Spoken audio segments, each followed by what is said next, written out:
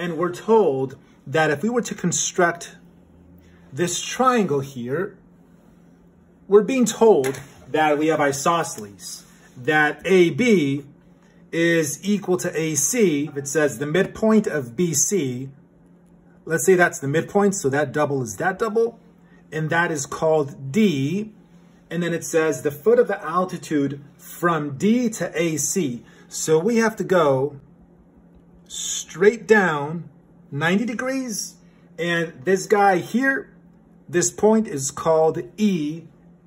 And then it says that F is the midpoint of DE. So right here in the middle, if I put triple bar, this guy is called F. That is the setup. Let's go from here.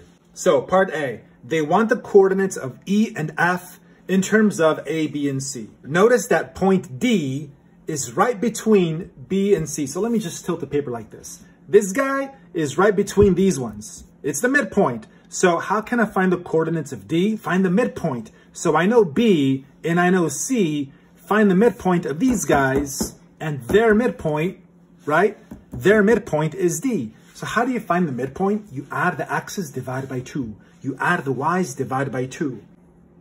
A plus C over 2. And that's the x coordinate of point D. It's the midpoint. You average the x's, bang, bang. Now average the y's. B plus 0 is B divided by 2, and it's B over 2. So these are the coordinates of point D. And that helps us because notice that E and F are directly beneath point D. For instance, E is the same as D, but it's on the x-axis. So for that reason, we actually know the coordinates of point E. It would be A plus C over 2, comma 0. That E is at the x-axis, so the y-coordinate is 0. So that takes care of point E.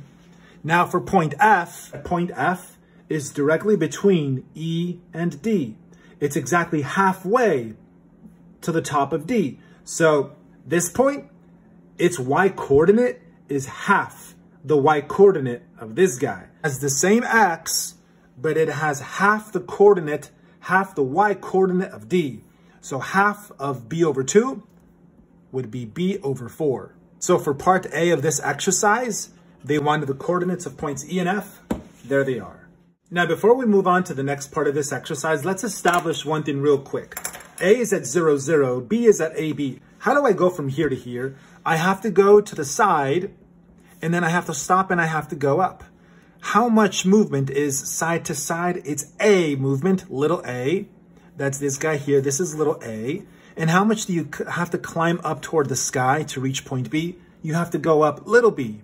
And when you go like that, when you make a perfect turn, it's 90 degrees. They were saying that AC is the same as AB.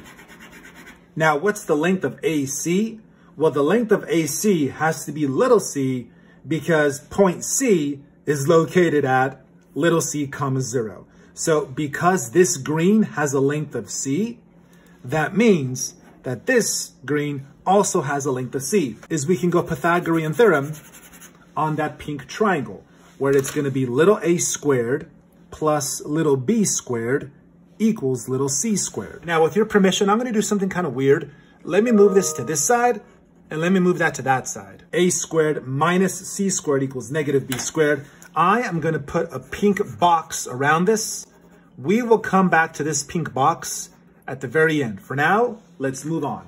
Here is a really quick FYI from Algebra 1. A fact. Perpendicular lines have slopes whose product is, well, watch here. This pink one has a slope 3 over 2.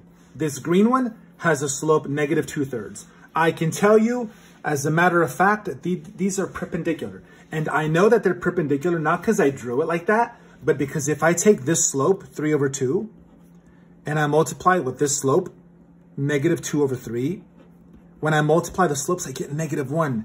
Anytime you take two slopes, multiply, and it's negative 1, that means that those slopes belong to lines that are, boom, perpendicular. So as a fact, perpendicular lines have slopes whose product is negative 1. You take two slopes, multiplies to negative 1, bam, they're perpendicular, which means you got 4 right angles. The last part is to show that AF, this purple, is perpendicular to BE, this guy here. So I did them in purple just so they can stand out. So I want to show that, that's an F right here. I want to show that AF perpendicular BE. So I've written them down right here. Remember that point A is at 0, 0. Point F is located here. That's part of what we found the first time. And then the coordinates of B and E are there and there. These things we found, right? This was given to us, this we found. I want to find the slope of this guy, and I want to find the slope of this one. Now remember, for slope is m equals y2 minus y1 over x2 minus x1. So to find the slope of AF, you can go y2 minus y1 over x2 minus x1. And here's what I got. Instead of dividing, I multiplied by a reciprocal, and I got this here for the slope of AF. Now let's do the same thing for the slope of BE. So I have this here so far, of A plus 1/2 of C. Why don't I actually multiply top and bottom by -2? That'll be 2B over this. And so now we've reached the final part. We want to take this slope here and this slope here, and we want to multiply them. So we took the slope of one of them, we took the slope of the other. Here, when you multiply, that 2 knocks out that 2.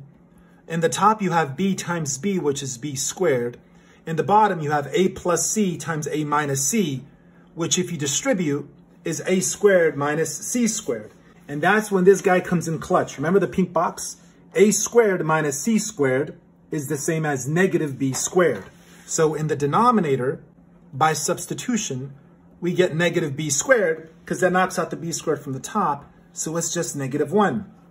So that's how you prove or show that these two guys are perpendicular, by finding their slope, taking the two slopes, multiplying them. Perpendicular lines have slopes whose product is -1, and showing that the product becomes -1 after you do some clever algebra and some clever manipulations. Boom, there it is.